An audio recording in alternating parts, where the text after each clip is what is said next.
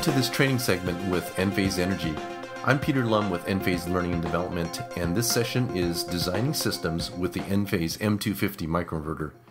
In this segment, we will provide PV system designers best practice recommendations when using Enphase's M250 in your system designs. At the end of this segment, we want students to be able to list the types of modules best paired with the M250 microinverter, understand and explain branch circuit size limits when using the M250 in both single-phase 240 environments as well as 208-volt three-phase environments. We also want students to be able to utilize the proper resources related to the M250 to correctly calculate overall branch circuit voltage drop or voltage rise, and be able to describe 3 design methods to keep voltage drop and rise within recommended ranges. So let's get started. When using the M250 microinverter for your project, there are a few design considerations to keep in mind. The first is to understand what module to pair with the M250. The DC input voltage of the M250 is well suited for today's 60-cell module technology. Under certain circumstances, the M250 has even been paired with 72-cell modules, but the 60-cell solar module is really the sweet spot. Because of its higher power capability, modules of 300 watts and better are good matches for the M250 250 watt CEC rated output. For these higher powered solar modules, the M250 will provide minimal or no clipping and enable maximum harvest. There have been several questions on how to understand the reasoning in pairing 300 watt solar modules with the 250 watt solar inverter. This is a little outside the scope of this training segment, so I'll refer you to the downloadable white paper called Bigger is Better on Enphase's site in our download section. The paper discusses the dynamics of using higher powered modules to maximize inverter harvest with minimal losses. The bottom line is that an M250 with a 300 watt module is a great fit. The next thing that designers should recognize is that the M250 does generate more current than previous Enphase microinverter models, and this will affect our circuit sizing. How much current does the M250 generate? Connected to a 240 volt single phase utility grid, the M250 produces about 1 amp of current per microinverter, and that's based on nominal output of 240 watts of AC power for the M250 at 240 volts.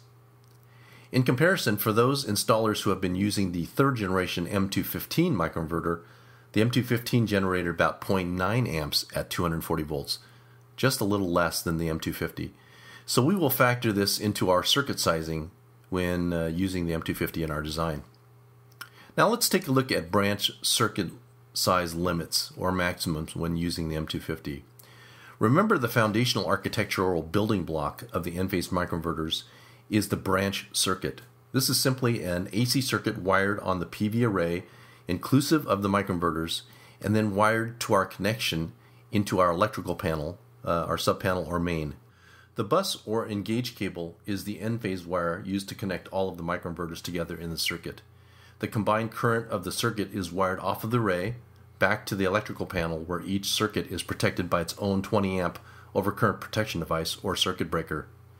Now, designers need to know how many microinverters maximum they can populate on any given branch circuit and onto the Enphase engage wire. Because the engage wire is a fixed 12 gauge wire, you don't want to put more current generation on what the recommended rating of the wire is or what the circuit breaker is. So what then is our branch circuit maximum for the M250? With the M250, 16 microinverters is our branch limit size maximum and the most you can populate on a single phase 240 volt circuit. For a 3-phase 208 volt circuit, the maximum is 24 inverters on the branch circuit, and that is using Enphase's 3-phase engage cable. Again, for those that have been designing using the Enphase M215 microinverters, these branch circuit limits are slightly different and designers should be aware of the change. With the M215, the branch limit was 17 inverters maximum on a 240 volt single phase branch circuit and 25 microinverters maximum on a 3-phase branch circuit. With the M250, the branch limits have been reduced by 1 microinverter, and that is due to the current generation differences between the M250 and the M215 that we just discussed. So it's simple as that.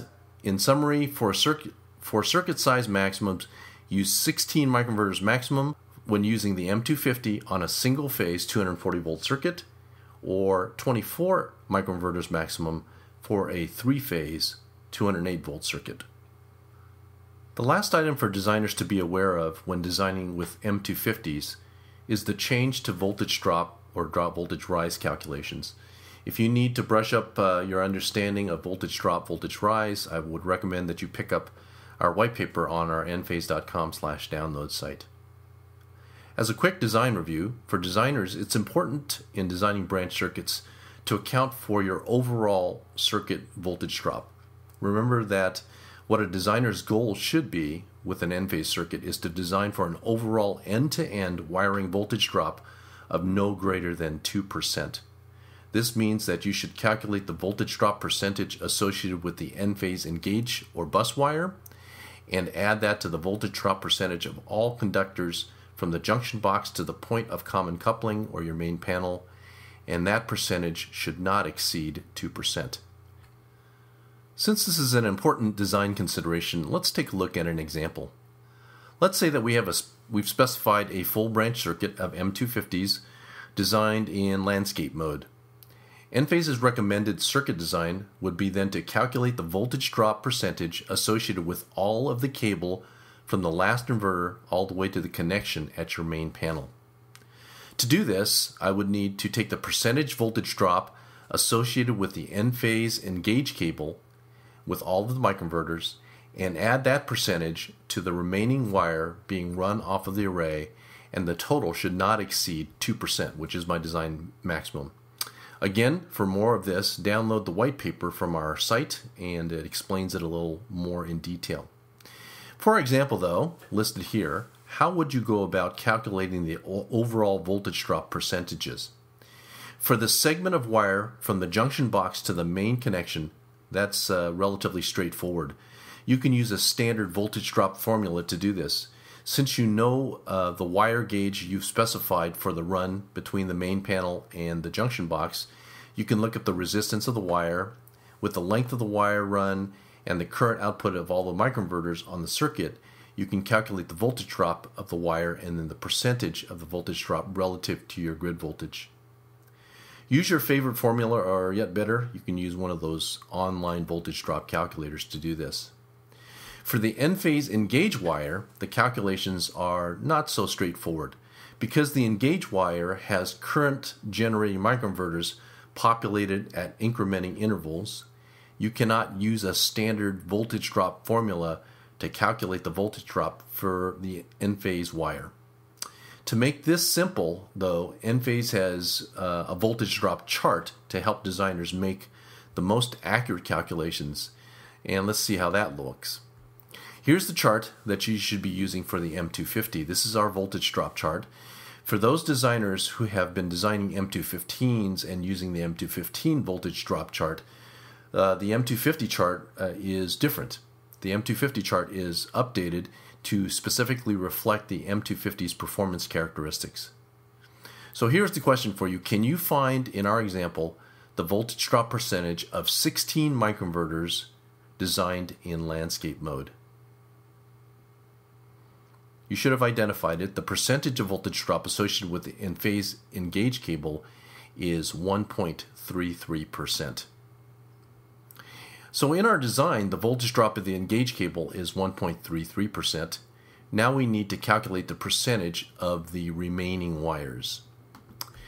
All right, so for the sake of this example, let's say that the wire size that we've used, that's between the main panel and the junction box, gives us a total voltage drop on the wire of 0.8%. That's at 240 volts, so 0.8%. Our total voltage drop then on this circuit is 1.33%. That's associated with the Enphase engage cable, and 0.8% for the remaining run. So that is a total of 2.13%, as I've added the totals here. 1.33% plus 0.8%, that's 2.13, that's end to end. So clearly that 2.13% is over our design recommendation of 2%. The question we need to ask then is, what can we do to resolve this and try to get the design under 2%? So what can we do? Well, first we can, of course, change our wire size. The larger the wire size, the less the resistance, the smaller the voltage drop. So that's one way to help the problem. Or secondly, we can reduce our circuit sizes. Instead of having one circuit of 16 microinverters in total, to break it up into two smaller circuits perhaps. This will reduce the length of the engaged wire run because we've got shorter circuits, and the shortened length to the furthest inverter will reduce the voltage drop. So that's a second way we can do this. The third method is perhaps one that's not thought of often, and that is to center feed or split the branch. Center feeding simply is breaking your circuit into smaller segments and paralleling the split circuit together.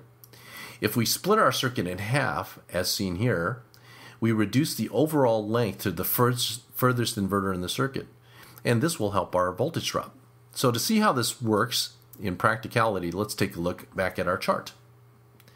Our original design called for 16 microinverters wired from beginning to the end with 16 microinverters length of wire, and the voltage drop percentage was 1.33%.